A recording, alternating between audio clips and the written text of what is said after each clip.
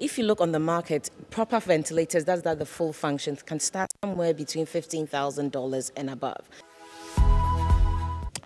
Hello, welcome to YEN TV with me, Philip Abutiati. Today we are here at Academic City. COVID-19 has dominated the world, the news, every news portal, and there is a strain on ventilators globally. In Ghana, in fact, there are just a little below 200 ventilators, I understand. And here at Academic City, one lecturer, the president of the city, Dr. Fred McBagonluri, is working hard behind the clock to develop locally produced ventilators at low cost. We are here to interact with his team and find out how the project is going and the way forward. Let's get inside and speak to them.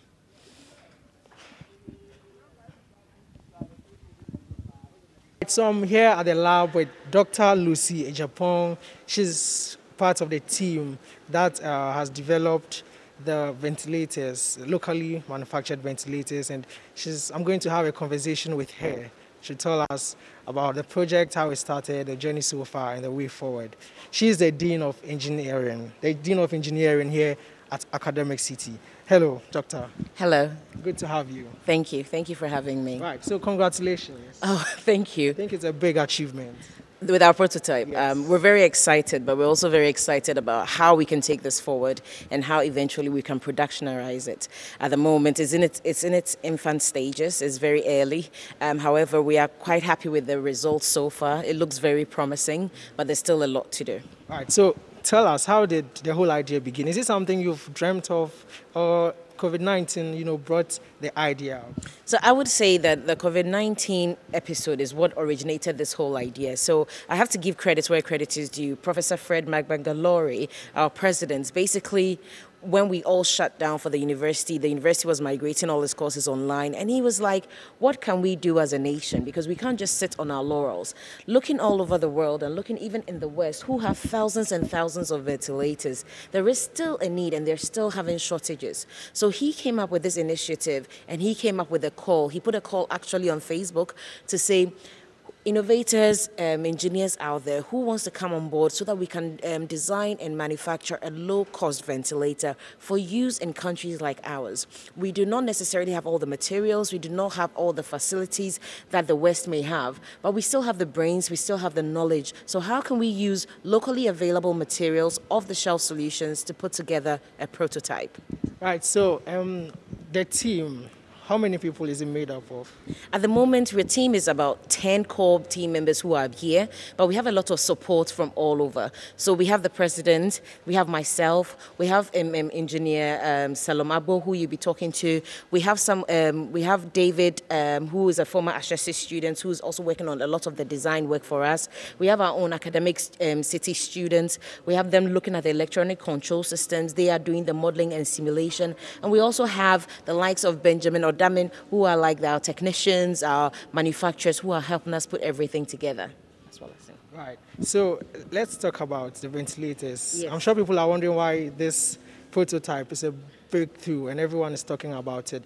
And so before we even started the interview, I was speaking to one of the team members and I was asking him, on the market, on the world markets, how much on the average does a ventilator cost, and how do you intend to price yours? So if you look on the market, proper ventilators, that's the full functions, can start somewhere between $15,000 and above. Some you may even get it at $10,000, but it's still a significant amount of money. However, we are not the only people looking at low-cost ventilators. All over the world, there has seen a need and a rise for the requirements of low-cost ventilators because we need something that can do the job now. So if you look, MIT, Oxford University, they are all coming up with their versions of low-cost ventilators. So we wanted to come up with something because we know that we have the locally available materials. We know that we have some things that we can use here that can perform in a similar function. So we are expecting that our ventilators should range somewhere between 1,000 Ghana cedis, or somewhere maximum, it shouldn't go more than $500. Right, now let's talk about progress so far. How close are you to, let's say, commercializing the ventilators? So at the moment, we've come up with 4 concepts that we're working on. We're working on the piston type concept, which one of my team members, Solomon, will be taking you through. That one concept has 3 different ways that we can look at how we can power it. The manual means, where he will demonstrate to you when the time comes. Another means, which will it will be driven by rack and pinion to automatically drive the piston. We have another concept that I'll be showing you later on, which is the leather bellow concept. And then our last concept as well is, if we didn't have this particular concept, we could replace it with oxygen canisters to release the air at the right time for the patient. Now, I'm sure you're going to be needing a lot of partnership and collaboration. Have you started getting calls? It has been an interesting week, I have to say, because I think we have a lot of people coming who are volunteering, who are, volunteering either something to help support this cause. So I think we expect more to come on as we get more awareness. We've had people buying us lunches already, people sending money to say, oh, we're feeding your team today. We've had people come on board, companies like MES, saying that we will help you support and acquire equipment. We've had people donating masks to the team so that the team are protected whilst we do this. And we're looking to see where else we can go with this. Obviously, once we prove our prototype, we are looking to engage medical professionals as well, because ultimately this will be used in a medical facility, and they need to ensure that it meets the strict requirements that they require in order to use it on a real patient. How about from central government? Have you had any call yet? I think we've not had any direct call yet, I believe, but I think there's been a lot of interest, and there's been a lot of appetite coming from all over. So we'll wait and see. All right. Now, if government is supposed to step in, let's say the president is watching, or the Minister of Health, and he puts the question to you that, how can we help you? What help do you need? What would you have to tell them? So I think what we will tell them is that, first of all, we would need to be made available to us the process to be able to validate and test this concept as quickly as possible. You know, when you're going through some regulations to get equipment and machinery on the system, sometimes it can be tedious and sometimes it can take a long time. So what we'd want support from government is to be able to get the right people to us quickly, not to say that we are going to cut any corners. That's not what we are asking for, but for the process to be streamlined so that we can get this to market quickly. Obviously, if there's going to be any support, for be it financially or materials, we're not going to say no. We're going to welcome anything like that. Let's come a bit back to, on a lighter note. Yes. Do you think COVID-19 is more like a blessing in disguise? Because without that, we probably wouldn't get the attention you're getting now. You wouldn't have thought of building a ventilator. Even if you had thought of building a ventilator, I think people wouldn't see the need to reach out to you. Do you think it's a blessing in disguise? I think that's a tough question to answer, even though I know it's supposed to be a light question, that is this a blessing in disguise? Because actually, Academic City, we are constantly innovating and we are constantly coming up with things. So I think because of the COVID-19, that has drawn attention to us specifically because of this event. I mean, our students are already building 132 egg incubators, which have already hatched over 60 eggs. Our students have built a smart bin, which is able to turn itself around and empty itself. We're constantly innovating and we're constantly coming up with a problem. And what we try and do here is that everything we come up with, it has to be contextual and relevant to the society we live in. So we're constantly looking around and say, what can we do to add value to our society? So this is just one of those that we think, here's another way where we can apply our engineering knowledge together with anybody who's willing to join to make something that will benefit our nation. All right, so now how soon should we expect work to be completed? That is a tough question, because we are hoping that we will be able to prove the prototype as quickly as possible. We've given ourselves a bit of a tight deadline by the end of the month to be able to have a fully working concept, test it on a dummy, engage the people that be. Now, how long it will take to productionize or commercialize or have a working production and producing it, that is a bit tricky, because it depends on how much materials you have, where we have to source the materials from, are they available? If we can't find something in Ghana and we have to import, how long is that going to take? So we're still looking into that, because ideally we want to see if we can use only locally available materials. But where push comes to shove, those are some of the things that may delay us in getting things done quickly. And it's hard to put a point to it at the moment. It depends on resources, finances, and all that as well. All right. Okay. So this design you have here is a basic ventilator. So let me take you through the disease condition and then why a ventilator is needed and then the principle of operation of this particular one. Okay. So in the disease condition of the heart, as in if someone gets the coronavirus, what happens is that, so there are some tiny, tiny balloons in the heart called alveoli. And in the disease lungs, some of the alveoli are filled with fluids. Some too have collapsed. And then some too are okay. That's why the patient is able to breathe, but then has shortness in breath. So when that happens, your first thing to do is to inflate the collapsed alveoli, right? And then also to maintain the good ones so that the patients can breathe more easily.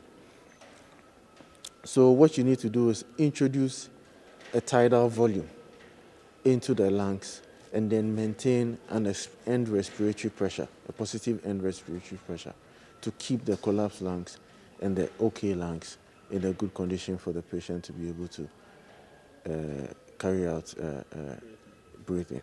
Okay. So in this case, what we are doing is that in the basic ventilator, you need an air source, right? Then from the air source, you need to humidify it. So humidification is basically moistening or wetting the air because you don't want dry air entering into the patient. The feeling you get when dry air enters into you is when you are in a very airtight, air-conditioned room that doesn't have very good ventilation. Immediately you get inside, your nose becomes dry. So that condition, you don't want to do that. So you pass the air through water, then it becomes humidified before you introduce it into the patient. Of course, through a bacterial filter to filter out any bacteria. So from there, it comes into the patient's lungs. So that is the inhalation cycle of the respiratory system. Then it's now left for the patient to what? Expire, exhale. So when the patient exhales, it goes through a positive end respiratory valve. So this is a pressure that will prevent the patient from expiring all the air in their lungs, because you want to maintain the lungs in a positive pressure. You don't want a situation whereby they expire everything and the lungs collapse again. So this is supposed to prevent the patient from expiring everything in their lungs. And then it goes through the final stage of the scrubber. This scrubber is necessary because COVID-19 can be gotten through expired air, right? So you pass the expired air through 70% of alcohol to kill the virus before the expired air is let into the atmosphere. If you don't have this, what it means is that the health professionals and anybody around will be infested with the COVID-19. So basically that's it. So I'm about to demonstrate how this particular one works, and then we'll take it from there. This is serving as a pump, right? So it takes air in. When you lift it, what happens is that you create a negative pressure in here. And then when you push it down, because this is a one-way valve, the air goes through this into the humidifier. Then from the humidifier, it comes directly into the lungs. So when you pump it, it inflates the lungs. You understand? When you pump it, it inflates the lungs. So once the lungs is inflated, and then the patient goes to the expiratory phase, then it goes through the rest of the system and then into the atmosphere. So basically that's how it works. So for now, the reason why I'm still using my hands to pump is that we want to make solutions that are fit for every conditions that we have in our health sector. In some remote villages, they might not have electricity. So if you mechanize this, where are they going to get power? But then the relative of a patient can be somewhere far away and be pumping. And then this will be connected to the patient somewhere. And they might take turns in doing this. Then we'll have another version where we are going to connect a rack and pinion system to this and a motor. So when you plug it and you start it, it's going to be what? Automatic. You understand? It's going to be automatic. And then the third option is to connect pressurized oxygen tank. So when you have the oxygen cylinder, you connect it to this. Because it is already pressurized, you don't need any motor to drive it. Once you open it, it will drive itself and then feed the lungs. Of course, this will also be coupled with the intelligence system. If I say the intelligence system, breaths are taken in a timed manner. So you have to deliver the breath when the patient needs it. So we are building the electronics to also control when the breath should be given, when it should stop for the patient to expire. All that will be built into the system. How about mobility and agility? So as you can see this metal pole will have. So this is basically for proof of concept. Okay. So the final product will be on casters. So you push it around. Okay. You understand? So it makes nurses and everything easier for them to, yes. So it's not going to be like this. Our second station, this is where all our electronic control system, that will be the main system that ties all our various concepts together. When we're looking at the intelligence of our ventilator system, it comes from this particular workstation. And I'd like to introduce one of my students. He's an academic city student, second year, who has been working together with another student called Barnabas, and they have been doing all the automated electronic control, programming, and everything relevant to that. Nathaniel. Hello. All right, Nathaniel. Yeah, my name is Nathaniel, and I've been working on ensuring that we have this thing working in an automatic manner for the patients, right? So what we have here is a motor connected to a shaft, which is pushing this bellow system up and down. So it's like the rotational motion of the motor is being translated into a linear motion, which is pushing it. So when you see these holes here will be connected to hoses in there, and then the air that will be pushed in would be used to supply that. So this is just like a basic pushing mechanism to control any other setup that will be built in here. So what we have here is you see, this is going to convert the electricity from the national grid into a much lower voltage that has like 15 volts, which is going to power the motor, right? And so what we have here is a setup that is going to control the motor based on code that will give to it or any other programming that will give to it, so that it will move according to how the patient breathes, right? So very soon we'll incorporate pressure sensors into this, and then we'll have it moving according to how the pressure in the lungs of the patient. So based on any mode that the doctor would want to set it to, we would also incorporate that into the design. And so basically that's what we have here now. So the last team that is situated around the corner, we have two of our academic city students again working on the modeling and simulation of all the various concepts that we are looking at. So they are simulating the first prototype, the piston type configuration. So they will be looking at it and designing it and then putting it into a nice casing for us, as well as simulating the processes. And from that, all the analysis that will determine how much pressure we need, how much force is generated to drive each of the motors, the piston the rack and pinion configuration, they will be simulating that as well. Then they will be moving on to simulating the bellow concept. The bellow concept is the one that uses the wiper motor to drive its mechanism. Again, how it integrates within our output system and goes through the PEEP valve, then through to the scrubber and then into the atmosphere. Again, they will model that and simulate that. They will also be doing a couple of fluid analysis and mechanical analysis as well.